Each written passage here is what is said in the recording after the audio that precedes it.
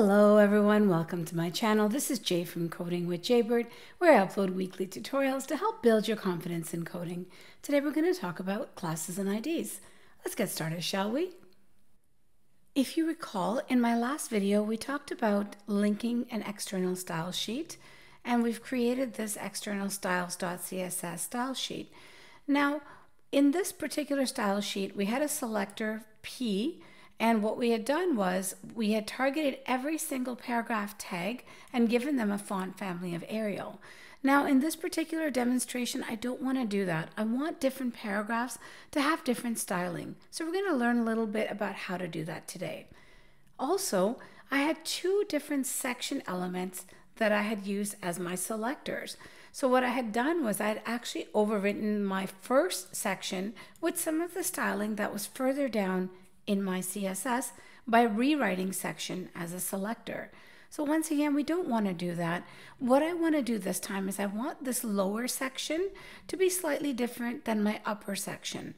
So what I'm going to do is I'm just going to comment these two sections and the paragraph out completely. And you do that by doing a command / on a Mac or a control / on a Windows. And you can see I've commented the CSS code out. And now when I save it, all that styling has been removed. Now, in order to apply different styling to different elements on the web page, we're going to make use of classes and IDs. So an ID can only be used once on a web page, and it's used to apply some CSS styling to one particular element on a page.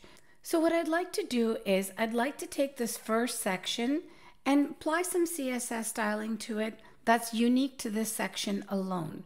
So I can do that by creating an attribute in the opening section tag called ID equals quotation, and in there I'm going to come up with some kind of meaningful name, and it's a name that I come up with. It can be anything of my liking. So what I want to do is I want this section to be highlighted, to sort of have its own unique styling. So I'm just going to call it highlight. And then I'm going to go in my CSS style sheet and I'm going to try to target that ID of highlight. So when I want to target that ID, I have to use the symbol #, or hashtag, and then write the word highlight, followed by space and curly braces.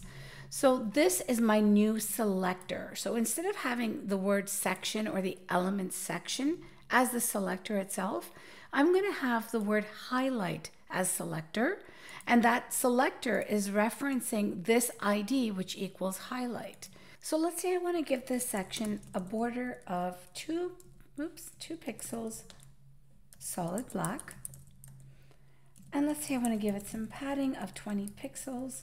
Now, if you don't know what some of these things are, that's okay. We're going to learn a bit more about the CSS properties and their values as I continue in the following weeks. And I'd also like to give it a background color of, let's say, pink.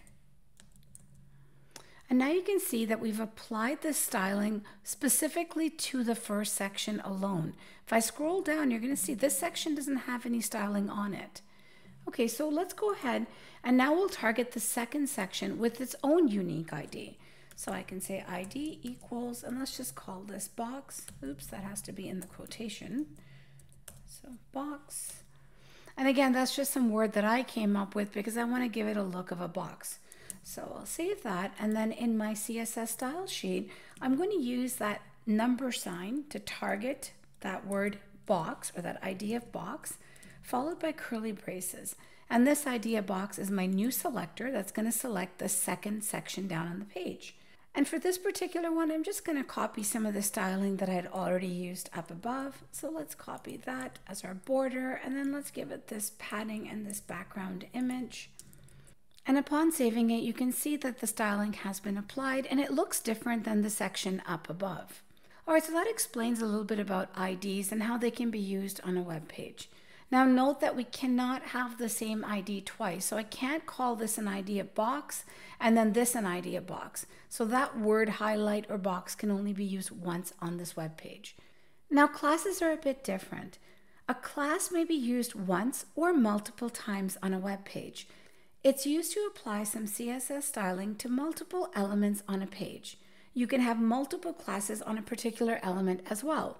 So let's practice that. So what I want to do is I want some of these paragraph tags that I have here to look a little different. I would like to put a class on the second paragraph tag. So I'll create an attribute called class equals quotation. And in here, once again, I'm going to come up with a word of my choice. So I just want these paragraphs to pop. So I'll just use the word pop. Now I'm going to go in my CSS style sheet and I'd like to target that class of pop. Now classes are targeted by the dot or period. So I'll write dot pop curly braces. So this pop is now my selector, which is targeting that second paragraph. So this paragraph that we see here on the right. And what I'm going to do is apply some unique styling to this paragraph. So let's just say I want this to have a font family of Arial. I'll give it a slightly larger font size of 20 pixels. And let's also give it the color red. And as you can see after saving it, that we've changed the look of our second paragraph, and all the other paragraphs still look the same. And that's because we've targeted this class in particular. Now, the beauty of classes is you can use them multiple times on a web page. So now all I have to do is go further down in my document, and any other paragraph that I'd like to look like this paragraph, I can simply add that attribute, class equals pop. You can see I've changed the look of one of my paragraphs in the second section. So let's go ahead and add another class to the second paragraph in here. Oops. And we have to make sure we write the word inside of the quotations. And now our second paragraph also looks red and has this Arial font and a slightly larger font size. Now, as you can see, classes and IDs are extremely useful in styling our web pages. Now, so far, all I've demonstrated here is one particular class value of pop. You can also have multiple class values on a particular element. So I can go inside the second paragraph and I can create a new class name. So let's say I want to make this text slanted. So I'll just say slanted. And again, that doesn't mean anything. It's just a word I came up with. And now I'll go in my style sheet, and down below I'm going to write dot to target that as a class, slanted. Now that'll be my selector, followed by curly braces and the property and its value. So I just want to change its font style, and I would like to make it italic. And as you can see, we've created this slanted or italic font in our second paragraph. However, if I scroll down further in the document, you'll see the other two red paragraphs are not slanted. So this styling is only applied to wherever I have the class of slanted. All right, everyone, that's it for today's video on classes and IDs. I hope you're enjoying this series so far. I'm really having a great time making them.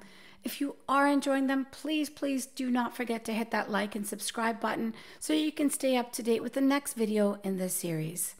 Until next week, keep on coding.